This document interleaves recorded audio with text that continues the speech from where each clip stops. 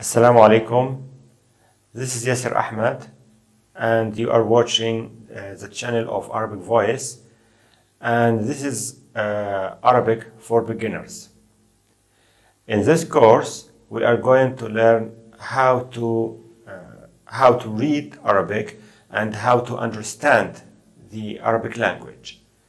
We will start from the very beginning until you are able to read and understand what you are reading. So stick with me. Our first lesson, we will study some words in Arabic and how to form a very simple sentence. So let's get started. The first word that you need to know in Arabic is هذا. هذا. هذا means this.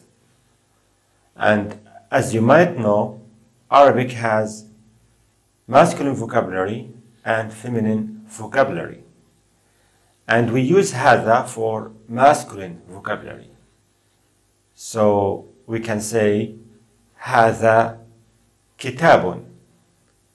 This is a book. هذا مكتب. This is a desk. هذا بيت. This is a house. هذا مسجد.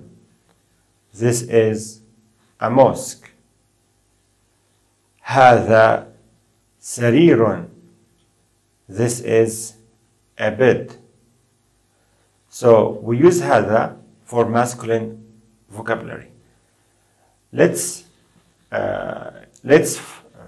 give some more information about this specific sentence.